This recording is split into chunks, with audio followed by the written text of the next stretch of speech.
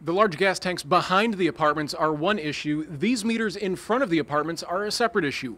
One resident who chose not to go on camera said that she can often smell and taste gas in her apartment because she says these meters are also leaking. Everbank Stadium is just another step closer to potentially going under renovation. An agreement has been made between Mayor Donna Deegan and the Jags in terms of the stadium negotiation. But what's next is how City Council will determine if they approve and how your tax dollars will play a role in these renovations. To see what those City Council leaders think, head to our website, firstcoastnews.com. Claire Alfrey, First Coast News, on your side.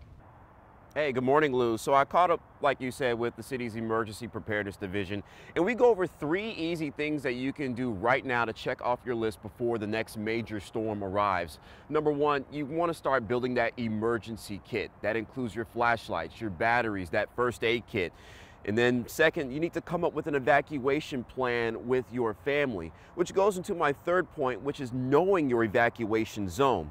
So I talked to Andre Ayub. He's the director of the Emergency Preparedness Division, and he can't stress it enough. Don't wait till the last minute. And the question that has yet to be answered, who won? Well, that person has 180 days to claim the money and another 90 days after that to remain anonymous before their identity is revealed. In Neptune Beach, Taylor Levesque, First Coast News, on your side. Anthony, Sheriff Waters plans to discuss new public safety plans as well as how he plans to lay out the additional money set aside for him in Mayor Donna Deegan's budget. Now, that budget includes an additional $7.8 million for the Jacksonville Sheriff's Office for 40 additional officers, as well as 18 civilian jobs ranging from media specialists to other administrative roles. It also includes 66 new vehicles and $3 million in improvements to the police memorial building. Now, Sheriff Waters is expected to speak directly with us after tonight's town hall. We have reached out to the Jacksonville Sheriff's Office to see if people in attendance will be able to ask questions. We're waiting to hear back on that. Again, doors open here at 6 o'clock. Tonight's town hall is expected to start at 6:30. We also plan to speak with people in attendance tonight as well. Reporting live outside the Prime Osborne Center, Andrew Badillo, First Coast News, on your side. Well, we made our way out to Kona Skate Park, and it's all because of the 2024 Paris Olympics. This morning, we got a chance to speak to some of the experts when it comes to breakdancing. That's the newest thing added up into the events in the Olympics, as well as skateboarding for the 2nd time around. This is pretty incredible because a lot of fans say that this was needed for quite some time. The Jacksonville Sheriff's Office says a woman in her 50s is in critical condition after she was found shot at this fire station behind me.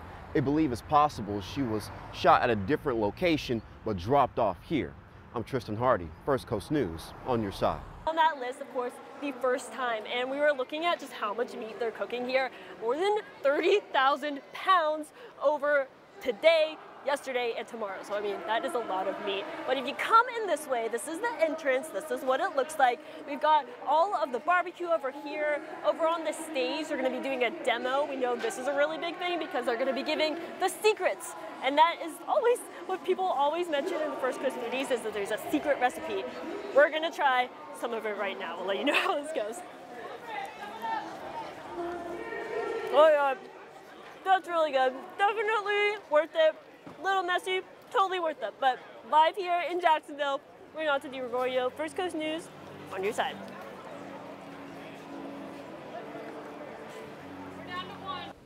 Dr. White mentioned that he actually has some researchers at JU that are looking at a type of coral that can better handle coral bleaching in warmer water. So as we're seeing that coral die off, you have people who care that are working to try and replenish it, that natural wonder of the world. In Atlantic Beach, Zach Wilcox, First Coast News, on your side.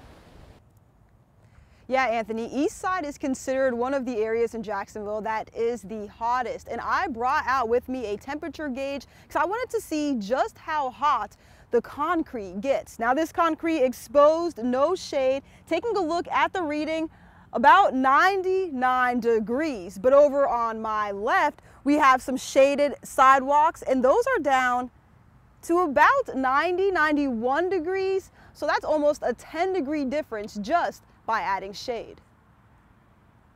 Well, it all started with a controversial new approach to teaching African American history in Florida, including the claim that people benefited from slavery. Now, you'll remember the issue brought the vice president to Jacksonville last week, and it continues to be the big story out of Florida this week.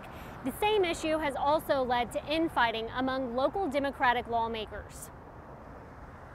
Phase 1 of the Emerald Trail is finally open. If you want to test it out for yourself, join them here for their ribbon cutting at the Prime Osborne Convention Center at 10 a.m. Reporting in Jacksonville, Claire Alfrey, First Coast News, on your side.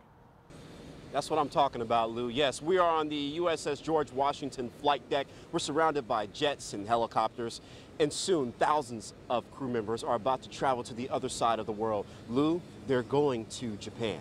Now, think of the Mayport Naval Station as a checkpoint for crew members. The USS George Washington is supposed to go to Brazil, Chile, and Peru. Now, more than 3,000 sailors will travel the southern seas for a few months as part of their 2024 deployment. They'll also have the opportunity to showcase this aircraft carrier to allied nations, and this is the third deployment for George Washington. Officials say their sailors will get to see the world. Well, you survived another hot one here on the First Coast. Can you do it again? You're going to have to. Near triple-digit heat index values again.